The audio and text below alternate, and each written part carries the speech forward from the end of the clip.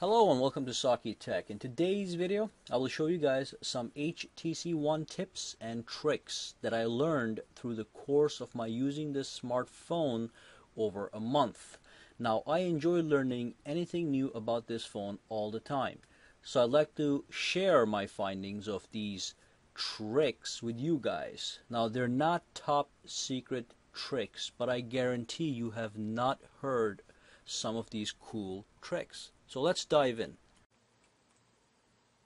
Okay, so when you have the lock screen and the home screen set up, when you power on your phone, what you get is the lock screen, and then you have a background picture, and when you unlock your phone, you go to your home screen that you have set up, and then you have the same background picture. What if you want to change the background pictures on the lock screen and the home screen? It's very easy. You go to Settings, you go to Personalize, and then you go to Lock Screen Style. Okay, and when you are here on this option, you get a bunch of different options. When you're in this Wallpaper Current option, click Settings, and then say Use Custom Wallpaper. Once you click that, you can actually go ahead and use a different picture.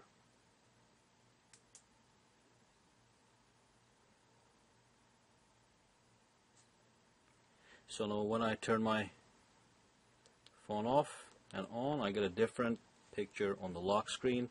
When I unlock it, I go to my home screen wallpaper. Now, while we're talking about home screens, let me just let you know real quick. If you can pinch your phone real quick, and you can change the style of your home screens by adding widgets. At the same time, you can change your default home screen. It does not have to be blink feed. So blink feed usually pops right up. Okay, so you turn off your phone, you turn it on, you unlock it, and boom, you got blink feed. It's kind of annoying sometimes. Okay, so what you want to do is you want to pinch anywhere, and whatever screen you want, you hold and press, and you drag it to Set as Home option on the top, and that becomes your home screen, and you see a tiny little icon that has a home symbol. Now, while we are talking about the home screens, let's talk about the dock here. What if you want to remove some of the icons or replace some of the icons here? If you merely take this and drag and drop it to desktop, it goes to the desktop, but it stays on the dock as well. You want to get it off the dock. So what you want to do is, let's take this off first. You want to go to your app drawer. When you go to your app drawer, you can actually remove stuff. Okay, so they actually come off. And to put it back, you just grab one of these guys and you put it right back on top of it. And if you want to create a folder, you drag another app and you put it on one of the apps. Oops, let's do it this way. And that creates a folder. Okay, so that's how you change the dock layout. The other option is, the other tip I want to give you is about text messages. When you go into your text messages and you go into one of them, you get a basic background. You can actually change the background layout to a custom wallpaper or some customized color schemes that the HTC One comes with. What you do is you go to main screen and you tap Settings. So click Settings right here and then go to General, and at the bottom here you get to choose from colors. So you can pick all these different color schemes. So if I pick this one and I go back, now I've got a brand new color scheme. I can also change the background image. So if I go here and I type Settings, General, all the way at the bottom, I can tap Background, and from here I can tap this and I can choose a pretty little background to use with my text messages. Next, I'm going to show you two features at once. If you want to quickly access an app that you know what the name of is, you can just do so by going to your Google taskbar, tapping on here, and typing the name of the app. So if I type G-A-L-L, it says Gallery. I can tap it right there. Now that I'm in the gallery, let me show you one more feature that has to do with editing your photos. So when you go to gallery, let's just go to my photos here, you can actually customize, I'm sorry, you can add effects and frames to your pictures. So if I go to one of my pictures here, let's go to pull that car up, and if you type edit right here, you actually get all these nice options. So you can do effects, like the Helios effect, and then you can add frames if you want to. Okay, and then you can do some retouching and some transformation. Transformation meaning you can rotate your image a little bit and stuff like that. Okay, so cancel that. So that's an option you have that's almost like Instagram, maybe not exactly as that, but you know, gives you an idea. Okay, the next tip has to do with the app drawer. In the app drawer, you have a lot of options. First of all, let's go to go straight to the top. Just press Home. Oops, I'm sorry. To go straight to the top, just press Taskbar right here. Takes you all the way to the top. And then when you pull this menu down slowly, like a curtain, you have the option to sort your apps alphabetically or by most recent downloaded apps. Okay, so if you pull this down one more time, you can go alphabetical, and then you've got custom options where you can actually play around with these guys, which is a lot of work, by the way. So I would not recommend doing that. Just go to alphabetical.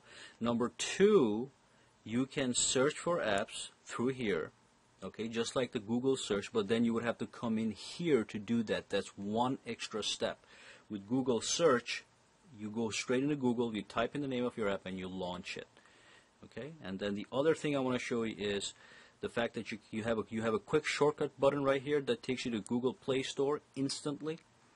Okay, and then you also have some options here where you can change the grid size. So if this is not enough applications squeezed into one window, you can actually change that by tapping the grid size. So if you do that 4x5, now I've got more apps on one window, which I actually like better. And then the other option here is you can manage apps, you can hide apps. Manage apps means you go into a menu and you can do tap this and uninstall and stuff like that. The other thing is you can actually hide the apps that you don't want. For example, things like AT&T Navigator and AT&T Ready to Go and this smart Wi-Fi, all this stuff is called bloatware. This is installed by not the manufacturer, by the carrier like AT&T. And I never really use any of these, and I don't like to see them anyway. So let's hide them right now. So less room is being taken in your app tray. Looks a little bit cleaner too. Then a couple things in the blink feed. If you go to blink feed, and let's say you swiped all the way down, and you want to go to top right away. Normally you can press home screen as long as blink feed is set as the default home screen. If I press it now, it's going to take it to my default home screen. The other way is if you're all the way at the bottom, you just tap the status bar up here, takes you straight to the top. While we are in blink feed, what you can do is you can pull blink feed down, and then you're revealed with this little menu. So from here you can choose what news or what stuff like Twitter or Facebook you want fed to you on blink feed. So from here I can tap Engadget, so that's going to make sure I only get news from Engadget. And then when I pull it down again, I can search the news. This does not search the apps. I wish it did, but it does not. This searches the news that you're being fed. And then this one right here, you can actually use this to post quickly to Twitter as long as you have your Twitter account activated. If you have your Facebook account activated, you can have that show up here too. And then this one is a quick menu where you probably already know this, but you can customize your home screen here. You can go to settings here, and then this is about the blink feed settings, and if you click personalize, it takes you to wallpaper or lock screen style, customize home screen and all that stuff, including ringtone and stuff. So let's go back out there. So remember, you can pull out the menu slowly down to reveal that menu. Now you can reveal that menu anywhere in blink feed. If you go all the way down here, you tap this and slowly pull down and release, and that menu appears right there from anywhere. Okay? And then you can also tap and hold the home screen to go to Google Now directly, and from here you can easily search an app. So if I was looking for the gallery app, I type in G-L-L-A-E-R, whatever. So gallery app right there, you pop it, goes straight into the gallery app. Now there's also another amazing thing that I recently discovered, is where you can actually disable. You cannot uninstall bloatware, but you can disable bloatware. Now bloatware again is stuff like the AT&T locker that nobody ever uses. So what you want to do is you want to go to settings.